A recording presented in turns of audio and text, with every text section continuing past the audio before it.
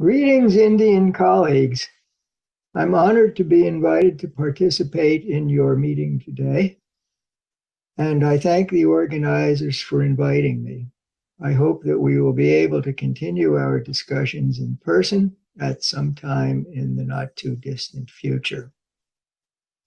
This presentation is a brief update on what we know about pheochromocytoma and paraganglioma in 2022.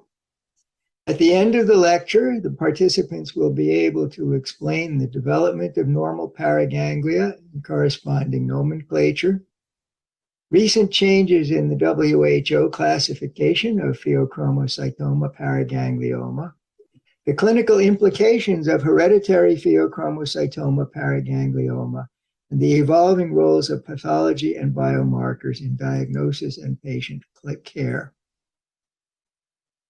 Our nomenclature for pheochromocytoma and paraganglia was originally described by the chromaffin reaction. In the mid-19th century, researchers in a variety of countries were using rather primitive histochemical techniques in order to determine what substances were produced in different cells. It was found that if you fix a piece of adrenal medulla in some ordinary fixative, not very much will happen. However, when the same tissue is fixed in a solution of chromate salts, a dark reddish-brown color develops. It was believed that this color change resulted from a specific affinity for chromium, hence the term chromaffin cell and chromaffin reaction were coined by an anatomist named Alfred Cohen, who was working extensively on these cells in Prague at the time. However, it was subsequently discovered that if you take the same piece of tissue and you fix it in a solution of a weak oxidizing agent, such as iodate, you'll get a similar, though not identical, color change. It was discovered much later on that the color change resulted not from affinity for chromium, but from oxidation of stored substances, which we now know are catecholamines. Consequently, the term pheochromocyte was invented to describe the color change without connoting a mechanism for it. However, by that time, the term chromaffin cell and chromaffin reaction had firmly taken hold for the normal tissue, while pheochromocyte was later adopted for its neoplastic counterpart. Consequently, we start with the peculiar situation in which a normal cell type goes by one name and its neoplastic counterpart goes by another. Alfred Cohen, the researcher who was working on chromaffin cells and the chromaffin reaction, came up with a revolutionary concept as a result of his work. He said, since the chromaffin tissue complexes form ganglion-like bodies, since their elements are derived from ganglion precursors, since they are connected to the sympathetic nervous system and still are not genuine ganglia, I have called them paraganglia. So the concept and the term of paraganglia are based not on proximity, but on analogy to sympathetic ganglia. And this concept was revolutionary because it was the first iteration, first conceptualization of a diffuse neuroendocrine system, in this case, a nervous system-derived diffuse neuroendocrine system rather than an epithelial one that preceded that notion by approximately 50 years. Cohen and his colleagues and others used the chromaffin reaction to map the distribution of chromaffin cells throughout the body, and they soon discovered that small groups of chromaffin cells were distributed throughout the distribution of the peripheral sympathetic nervous system, from stem to stern, and the distribution of nerves from the superior cervical ganglion all the way to nerves innervating the pelvic and abdominal organs. And these were all microscopic except for the adrenal medulla in adults and the organ or organs of Zuckerkandl, which are a large body of, or bodies of chromaffin-like cells at roughly the origin of the inferior mesenteric artery. Similar cells were located along branches of the vagus and glossopharyngeal nerves in the head and neck. Again, these were microscopic and highly variable in location, except for the carotid body, which is macroscopic and is consistently located at the bifurcation of the carotid artery. Cells along the sympathetic nervous system are now known as sympathetic or sympathoadrenal paraganglia, and those in the head and neck are known as parasympathetic or head and neck paraganglia. An alternate term for these that was applied some time ago but is now obsolete was non-chromaffin paraganglia.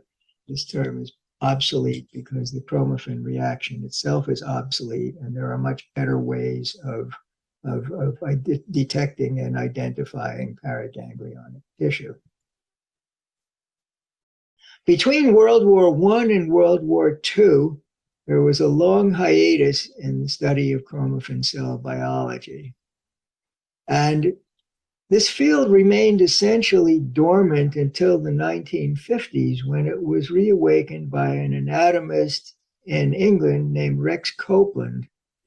Copeland published many papers, but he summarized them in a classic book called The Natural History of the Chromaffin Cell, which he published in 1965. And Copeland mapped the distribution of chromaffin cells throughout the body, as Alfred Kohn had done. And he next mapped the distribution of tumors of chromaffin cells that had been reported up to that time. And he found that this distribution pretty precisely correlated with the distribution of normal chromaffin tissue, establishing the distribution of pheochromocytomas and paragangliomas that we know to this day.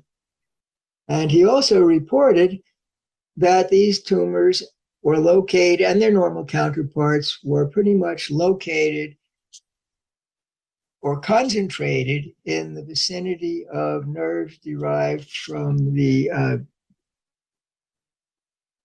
pre-aortic plexuses, particularly the celiac and hypogastric plexuses, and those near the inferior mesenteric artery. This beautiful drawing of those plexuses here is not from Copeland himself, but is an illustration from the 1918 edition of Gray's Anatomy. Moving on to embryology. There have been profound changes in the understanding of the development of paraganglia and the adrenal medulla since Cohn's time. From the 1970s to roughly through the 1990s, we had the concept of a pluripotent primitive sympathetic cell that delaminated from the neural crest and migrated either to the adrenal medulla and extraadrenal paraganglia or to sympathetic ganglia, with its ultimate fate depending upon the environment in which it came to rest. This theory had begun to be overturned by the mid-1980s, but it was finally put to rest in the 1990s and was completely modified as a result of a paper by Furlan et al. In Science in 2017. And the current understanding resulting from that paper and those that followed it is that the fates of cells derived from the neural crest are largely predetermined, and there are distinct populations of progenitors for neurons and chromaffin cells characterized by distinct markers and distinct routes of migration. There are some crossovers expressing bridge cell markers, especially in humans, and some of these bridge cell markers are illustrated here. And there are newly recognized progenitors called Schwann cell precursors that may constitute the majority of cells contributing to the development of the paraganglionic system. As described in these illustrations from the Furlan paper, there is indeed a population of neural crest cells that delaminates directly from the neural crest and makes a beeline for the sympathetic ganglia. However, a perhaps much larger population remains in situ in the vicinity of the developing sensory ganglia. Cells mature in the sensory ganglia, that is the dorsal root ganglia, that subsequently form from the neural crest in that location, and migrate along sensory neurons to join up with preganglionic sympathetic neurons, sympathetic axons that emerge from the intermediolateral columns of the spinal cord. And they use those axons as guidance to reach their destinations in the adrenal medulla and paraganglia, with the exception of a few bridge cells, crossover cells that I mentioned. These cells have been that arise from the dorsal root ganglia and have a reservoir within the sensory ganglia and sensory axons have been given the perhaps unfortunate name of Schwann cell precursors, because they give rise, unfortunate because they give rise to a variety of derivatives other than Schwann cells. But the importance of this concept is that Schwann cell precursors migrate in waves, and they eventually require this axonal guidance because the embryo becomes too large and too complicated with too many obstacles for directly migrating cells to reach their destinations. And the clinical importance or potential clinical importance of Schwann cell precursors, which is they serve as a potential reservoir of neural crest cells after the neural crest ceases to exist. And in that capacity, serve a function for expansion and diversification of the cell populations in neural crest-derived tissues.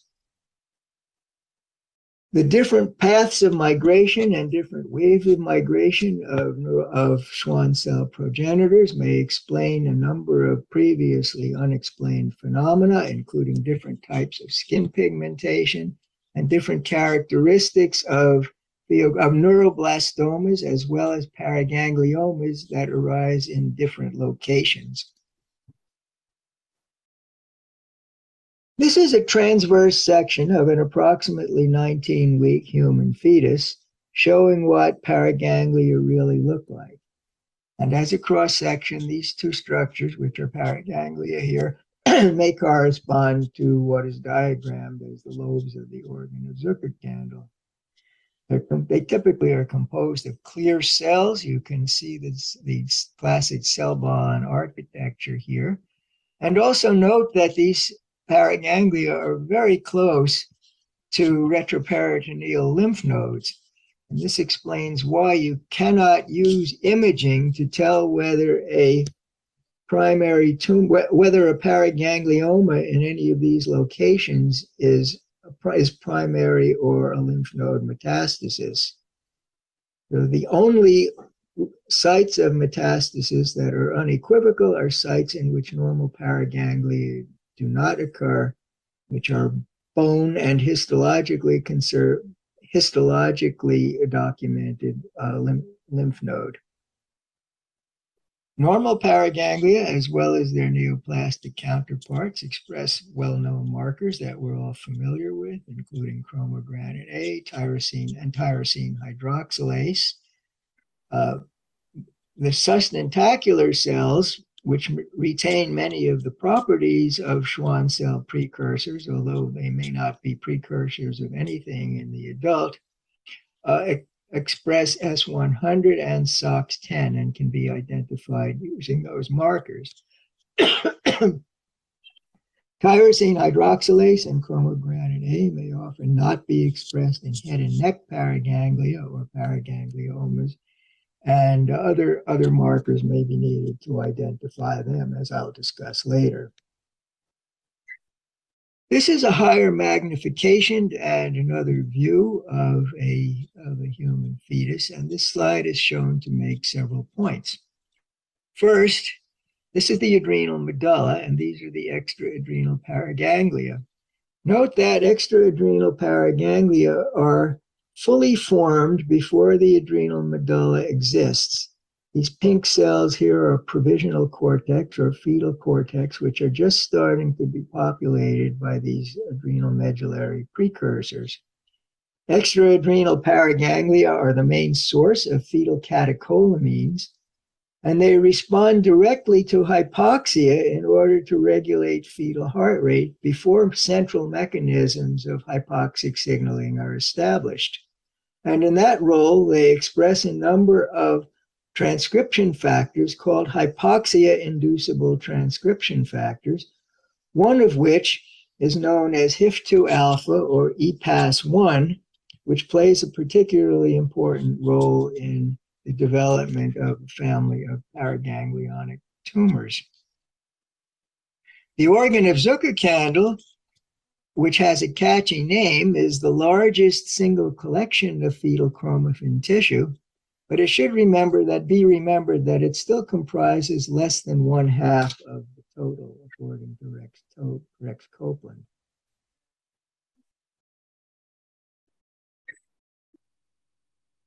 The conventional wisdom about paraganglia for many years had been that they involute in adult life or by adult life, but that in fact is not entirely correct.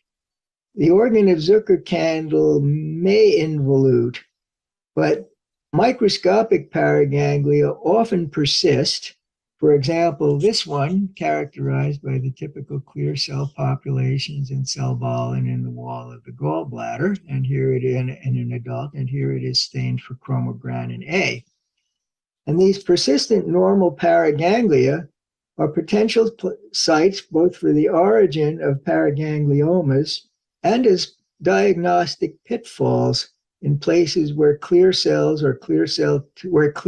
neoplasms may arise. So if you find a paraganglion in the vicinity of the prostate or the kidney and you're looking for a clear cell carcinoma of the kidney or a prostatic carcinoma, you should not be fooled into mistaking a paraganglion for an implant or metastatic focus of carcinoma.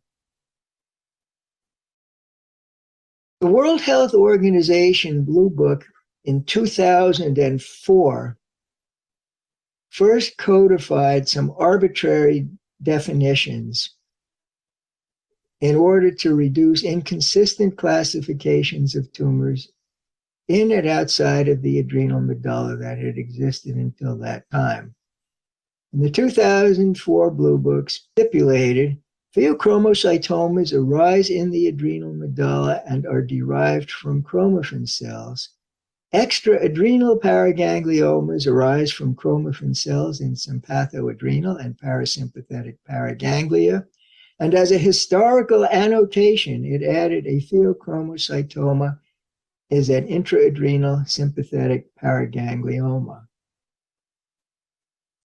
Now, although the nomenclature was arbitrary, it does indeed, the special treatment of the adrenal medulla does in fact reflect some distinctive characteristics of intraadrenal tumors.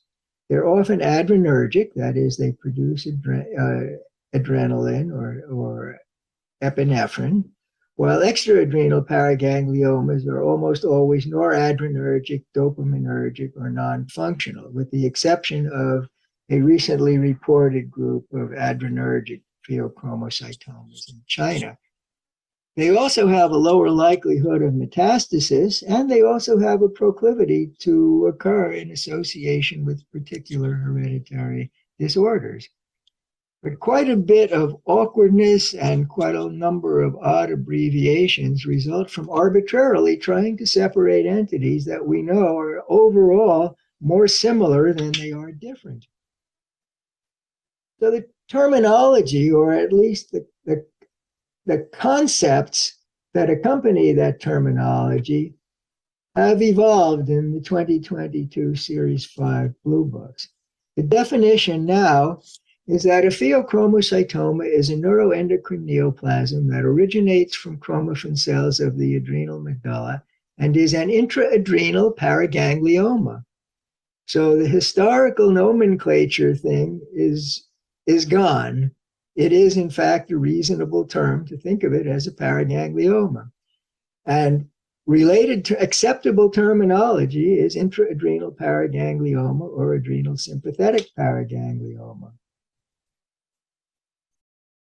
So while the actual separation of terms still persists, pheochromocytoma is not going to go away anytime soon.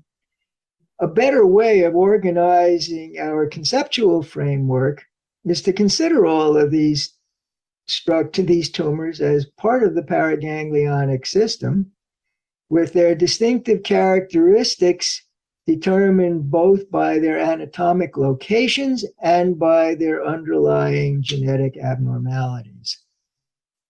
And this is, in a way, a trip back to the future, because if we look at literature from the early part of the 20th century, the tumors that we now know of, that we now call pheochromocytomas, were in fact described in this example, in this sample reference from 2029, as adrenal paragangliomas in different languages in this particular paper.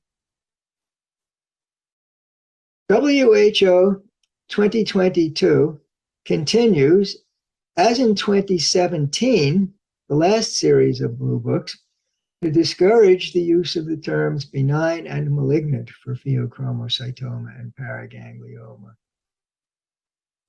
Sympathetic paragangliomas and pheochromocytomas are all coded as malignant. The terms benign pheochromocytoma and malignant pheochromocytoma are not recommended. They're all combined into pheochromocytoma in the new Blue Book. This brings thinking into line with concepts of gastroenteropancreatic nets, which are all considered to have some risk of metastasis. And this approach encourages risk stratification rather than binary classification. The risk of metastasis in pheochromocytoma paraganglioma is affected by tumor location and genotype. Overall, it is still somewhere between 10 and 15%, and overall for the adrenal, it's still somewhere around 5%, while for extraadrenal sympathetic paragangliomas, the risk is approximately 20%. However, in any location with the succinate dehydrogenase B mutation, succinate dehydrogenase B being one of the genes that encodes subunits of the Krebs cycle enzyme succinate dehydrogenase, the risk for metastasis is over 30%. The prognosis of these tumors is also affected by tumor stage, which is in turn affected by tumor location.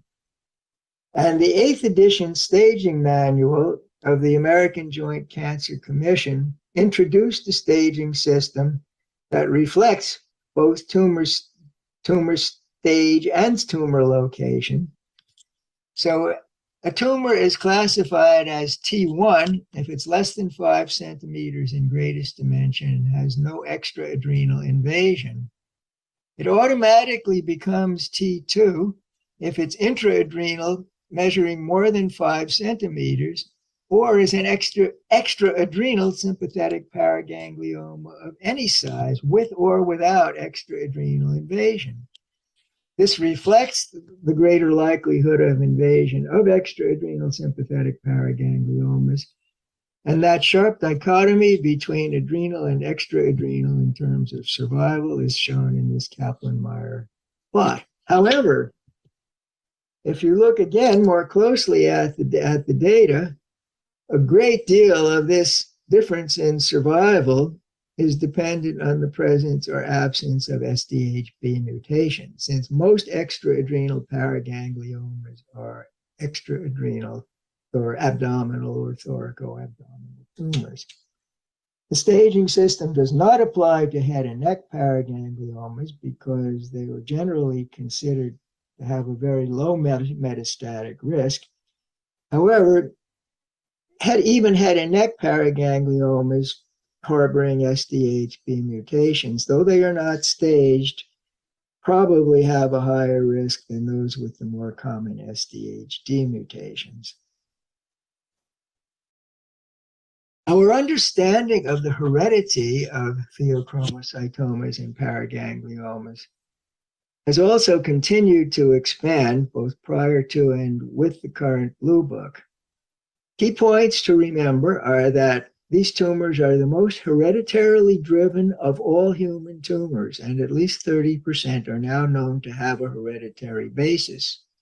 Tumor locations, syndromic associations, risk of metastasis, and endocrine function all correlate with the predisposing gene. Germline mutations of more than 20 susceptibility genes have so far been reported, and the largest number of familial aggregations of these tumors involve mutations of genes encoding subunits of succinate dehydrogenase, which are sometimes collectively referred to as SDHX genes and SDHX mutations. So if we look at the rate at which new mutations have been discovered, prior to the year 2000, we were very familiar with NF1, VHL, and RET as the main causes of hereditary pheochromocytoma.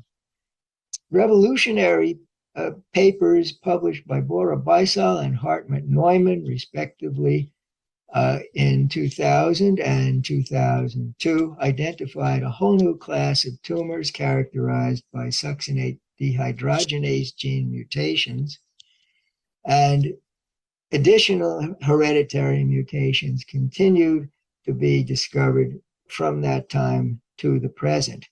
An additional new development is that somatic mutations have come increasingly to the fore.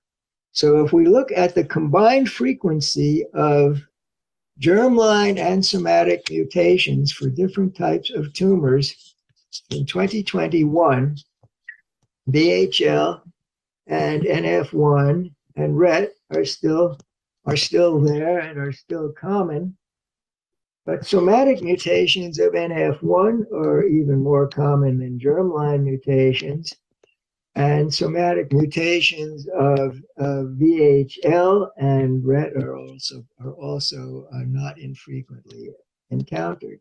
Interestingly, somatic mutations of HIF2 alpha, EPAS1, are overwhelmingly predominant, and if any germline mutations actually exist at all, they are extremely uncommon.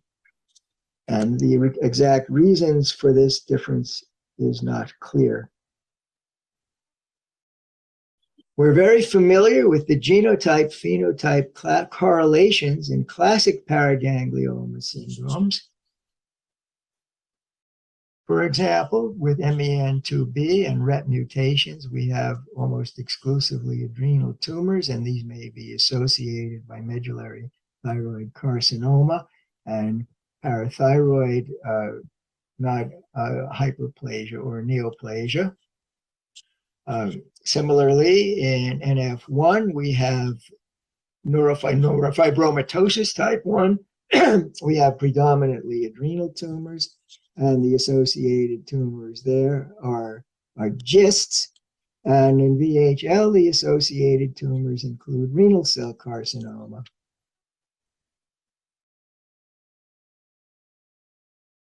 SDHX mutations create an entire new level of complexity in dealing with these hereditary tumors. As I've mentioned, the great majority of familial groupings of pheochromocytoma and paraganglioma, and almost 10% of apparently sporadic tumors, are accounted for by these mutations. The SDH mutations also account for almost 30% of pediatric cases and at least 30% of the tumors that metastasize and are present in somewhere between 15 and 25% of all patients with paragangliomas. But extremely importantly, the spectrum of tumor types in patients with SDHX syndromes overlaps the spectra of classic syndromes. So this table briefly lists the locations and the types of syndromically associated tumors in paraganglioma syndromes associated with mutations of the different SDH genes.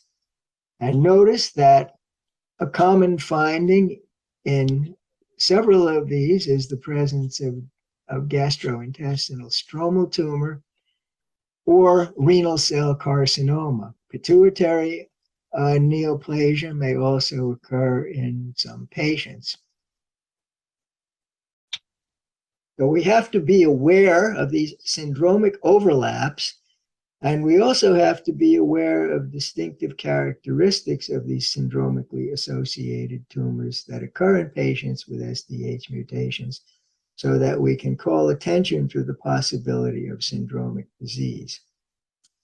So starting with pheochromocytomas and paragangliomas, the biochemical phenotype of the tumor usually points to tumor location and to genotype. Epinephrine, or adrenaline, is normally synthesized almost exclusively in the adrenal.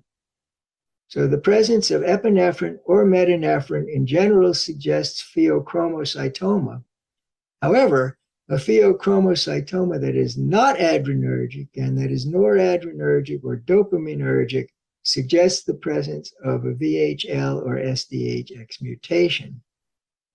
Thoracoabdominal paragangliomas typically produce norepinephrine and or dopamine and not epinephrine. SDHX mutations account for most of this group, and a tumor that is adrenergic is not likely to be in the thorax or abdomen outside of the adrenal, with the exception of the Chinese group that I mentioned earlier.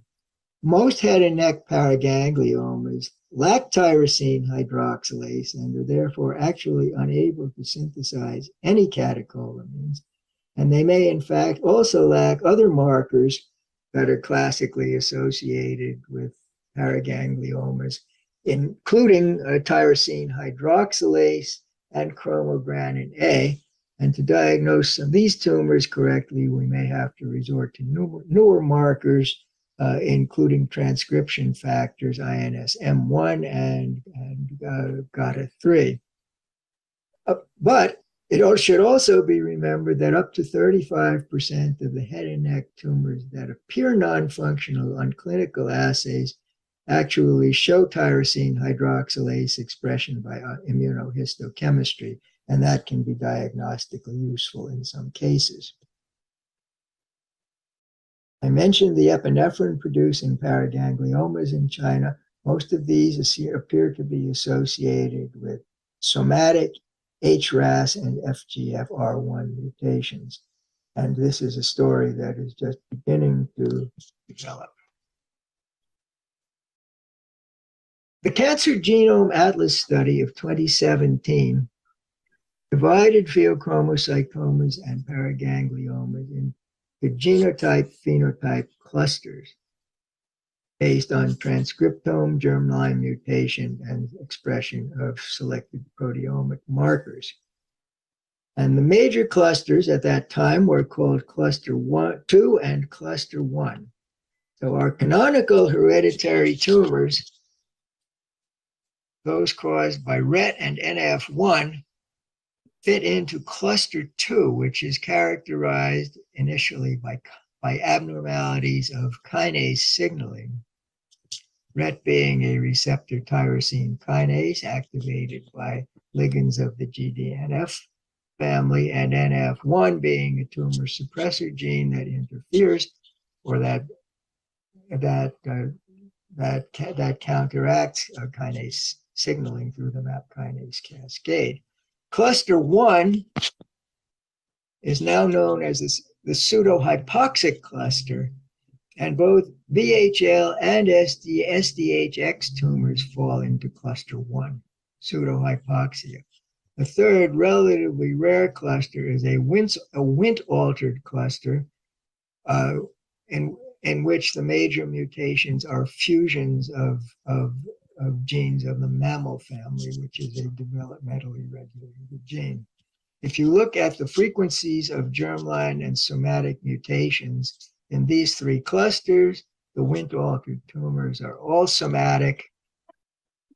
Cluster 2 is a more or less equal mixture of germline and somatic mutations, with a predominance of somatic mutations because of the great abundance of somatic NF1 mutations. And cluster 1, the pseudohypoxic cluster, is predominantly germline. Molecular clusters are important because they may lead to highly selective targeted therapies. And we can understand some of these targets by looking at how cells regulate responses to oxygen. So in a normal cell, in the presence of normal O2 concentration, enzymes that are called prolyl hydroxylase domain enzymes, or PHD enzymes, hydroxylate hypoxia-inducible transcription factors such as HIF2A or HIF1 on prolyl domains, and this hydroxylation tags them to be targeted by the von Hippel-Lindau protein for proteolytic degradation. Under physiological hypoxic conditions,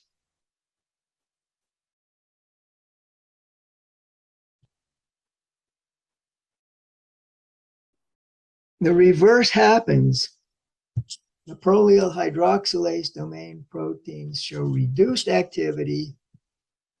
HIF proteins are not hydroxylated, therefore not degraded, and they remain bound to domains in the DNA that cause activation of a variety of oxygen-sensitive genes.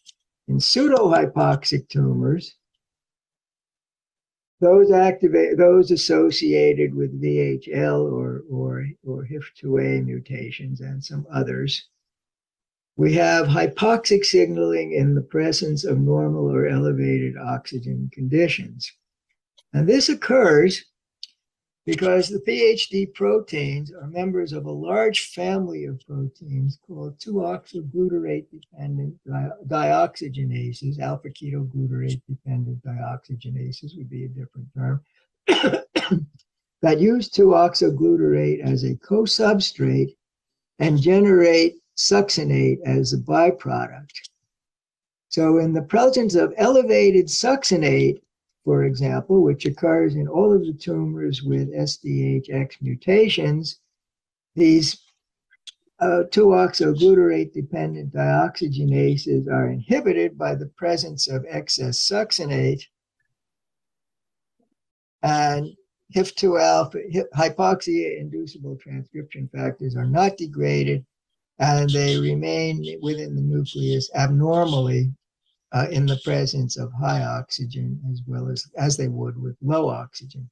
But the exact mechanisms of tumorigenesis with VHL and SDH mutations are quite different, because in VHL, it is the VHL protein itself that's defective. So it's a rather late stage in the degradation of these factors.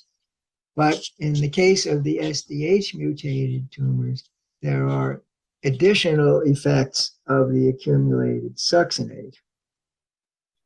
And the additional features of the SDH deficient tumors include a hypermethylator phenotype, because the 2-oxyglutarate dependent dioxygenase family includes enzymes besides the prolyl hydroxylases, including enzymes, succinate-sensitive enzymes that demethylate histones and DNA. So you have a variety of abnormalities resulting from hypermethylation that in the SDH deficient tumors that you do not see in the VHL deficient tumors. In addition, you also have metabolic rewiring resulting from succinate deficiency, causing alternate utilization of biosynthetic pathways, anaplerotic pathways that branch off the Krebs cycle, and perhaps bioenergetic imbalance resulting from the shift to aerobic glycolysis. The roles of pathology and biomarkers in the field of pheochromocytomas and paragangliomas have also expanded. We have a classic role of differential diagnosis. We now have increasing responsibilities in identifying patients who may have familial disease. We have some possibilities of assessing metastatic potential. At this point, our role may be confirmed mostly to histologic confirmation of metastases, but there may also be some predictive tests in the wings. And in addition, there are predictive markers for imaging and treatment. For differential diagnosis, we know there are many, in addition to the classic cell balling pattern, there are many patterns without cell balling involving cells of different sizes and different cytologic features. And the differential diagnosis is huge, and it can include epithelial and non-epithelial carcinomas. Especially confusingly, it may include epithelial neuroendocrine neoplasms. Our general approach is an immunohistochemical panel to show neuroendocrine markers such as chromogranin A or synaptophysin, combined with the absence of keratins to rule out epithelial nets and the presence of functional markers and transcription factors such as GATA3 as needed. A caveat is that head and neck paragangliomas can be non-functional and also negative or only focally positive for other classic protein markers, as in this tumor, which is completely negative for tyrosine hydroxylase. And in those tumors in particular, transcription factors and panels of markers can be critically important to avoid mistakes with serious diagnostic consequences. For identifying familial disease, there are especially new challenges for clinicians and pathologists because syndromes overlap and include new components such as SDH deficient GIST, renal cell carcinoma, and pituitary tumors. And in addition, some hereditary pheochromocytomas and paragangliomas are not syndromic. For example, those are caused by hereditary mutations of TMEM 127, SDHA, or KIF1B are usually solitary tumors without other accompanying manifestations. In addition, transmission of some hereditary pheochromocytomas and paragangliomas are subject to inheritance resembling maternal imprinting, so that paragangliomas caused by SDHD or SDHAF2 mutations can be transmitted in terms of susceptibility by either the mother or the father, but the disease becomes penetrant only, as a rule, only if transmitted by the father. As a consequence, whole generations of patients with hereditary susceptibility to these tumors can be missed, and that is the reason that it took so long for SDHD mutations to be identified as a common cause of hereditary head and neck paragangliomas. So the warnings to us here are to be aware of the new hereditary landscape, to consider genetic testing for all patients with Pheochromocytoma paraganglioma, and to be alert to possible syndromically associated tumors and their distinctive characteristics. So findings suggestive of classical familial disease are multiple tumors and tumors combined with diffuse or diffuse and nodular hyperplasia. We no longer call nodular disease in the adrenal medulla nodular hyperplasia, because all of these nodules have the molecular hallmarks of micropheochromocytomas. In addition, familial disease in general tends to occur in young patients, to be multiple or bilateral, to have other syndrome-associated tumors, and to have, in some cases, to have distinctive immunohistochemical markers. Additional findings, however, are that multiple tumors in the adrenal are not always, are almost always characteristic of MEN2, but even in MEN2 are not always present, usually not present in other syndromes, often not concurrent, and can be subtle. So there's no question about the multiple tumors in this adrenal, but in this adrenal, the presence of these small nodules was quite subtle, and this can be missed unless Sorry, we'll be cutting this talk short as the meet the experts cannot be delayed, as that is live. This will be played later